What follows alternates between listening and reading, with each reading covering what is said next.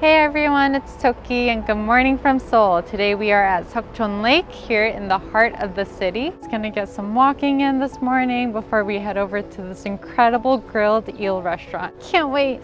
That giant tower in the background is called Lotte Tower, the tallest tower in Korea. Seriously, you just have to come here for the views. Hey, there's my husband. He's stretching and waiting for me as I'm filming. We got here a little early and I just found like this window where you can peek into where they're grilling the eel. Oh my goodness. All right, and looks like our seats are up the stairs. We just got called for our number. We just made into the restaurant and man, it is so cute in here. I love the vibes. They specialize in grilled eel and these are basically what the bowls look like. The menu is right here. This is like an extra large size and this is kind of like a smaller size. I think we're gonna go with this one today. And I think we're also gonna order the kaisendon as well. So those are on the menu today. 이쪽이에요.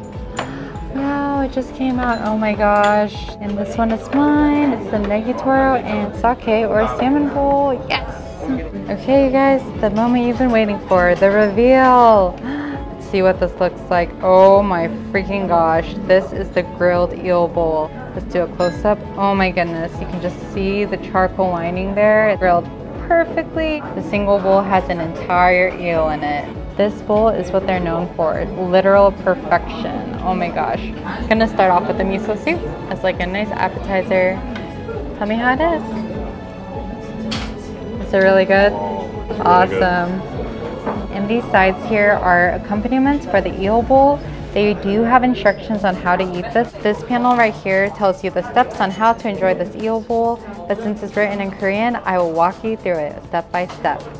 Oh my gosh, get in my belly. Really so the first step is to take the spoon and cut it into fourths. So we want to scoop out like a fourth of the eel to just enjoy by itself. All right, and we're trying to scoop out only a fourth of the eel bowl into its bowl right here. So runaway eel. Don't worry you guys, I did not let that eel go to waste. It's right here. Okay, so first they said to just try this on the side on its own to make sure that you just understand what the eel tastes like. Okay, I'm gonna try my first bite. Looks so good.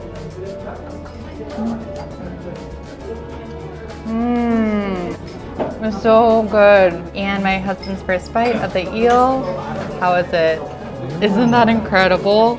Seriously blowing my mind. I didn't know it could be this good. All right, and now step 2.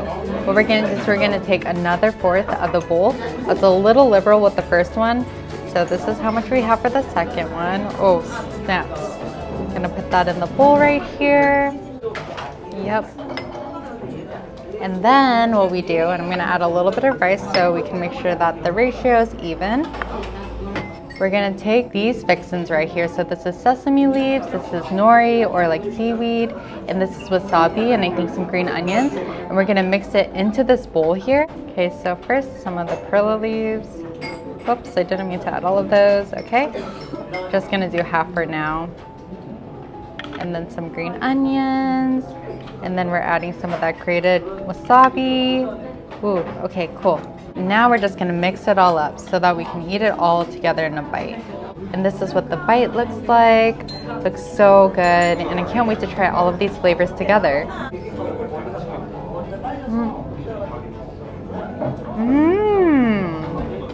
Wow.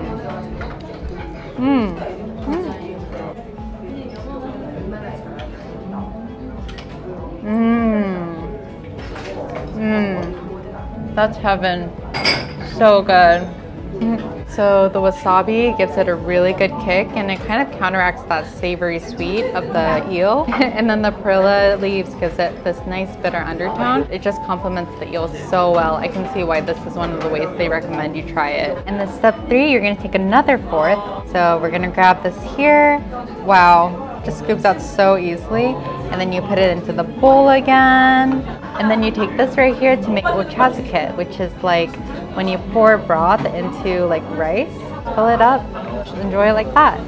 So even though I lived in Japan for 3 years, I still never ended up trying this. Sometimes they put tea into it, sometimes they put water. I'm not exactly sure what they serve here, but I'm excited to try it. That warms the soul. My husband's first okchaske with eel.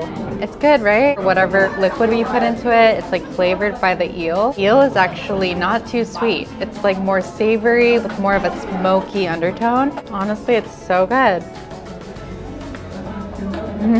That's amazing. And then step number 4, we're on the final step, you guys. The 4th way to enjoy this eel is to pick your favorite way out of the first 3 and then enjoy it towards the end.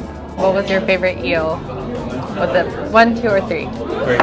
3? Oh, the ochasuke. For me, I think I just really enjoyed the first one where we could just really appreciate the texture of the eel. It's interesting because the texture of the eel is also a little bit chewier than like you would expect. I feel like we're so used to that melt in your mouth eel, but it works perfectly with the marinade that they have on it. And he'll enjoy half of his in the ochasuke method, and I will enjoy mine in the original step 1, just with the eel by itself. We'll finish off that eel together, which is super delicious.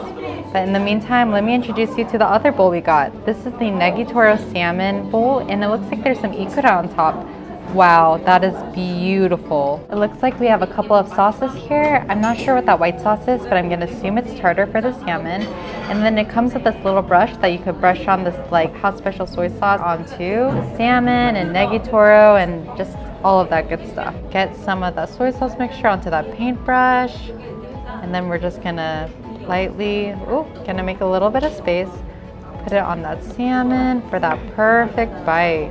A little bit more, and onto that salmon. Oh my gosh, looks amazing. I'm gonna grab the seaweed right here, or this nori, and then I'm going to put some of that salmon on here. Oh, and look, there's like nice like onions, and I'm gonna scoop in for that rice as well. I might have done this in the wrong order, but that's okay because as long as it gets into my mouth, it's gonna be delicious.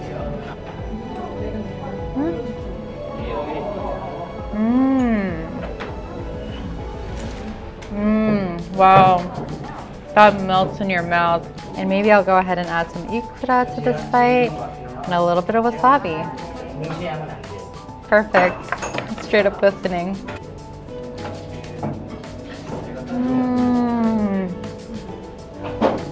That's so good. This Negitoro is so fresh and it just melts into your mouth. Really, really, really good. Taking a bite of the salmon, the sauce on the salmon, it just pairs so perfectly. It's seriously so good. And it just goes so well with that buttery salmon. I would recommend getting both the grilled eel bowl and this Negitoro salmon bowl. If you come here, definitely bring your friends so you guys can share and get variety. It's so, so worth it. Didn't get a chance to recap the restaurant because right afterwards we had to run out to church because we were honestly running a little bit late, but we did make it. Just wanted to say, as always, thank you for all of the love and support on my channel. If you can take one thing away from today's video, it would be to go to that eel restaurant if you're here in Korea. It was magnificent, absolutely worth it. Oh, look at how cute everything is here.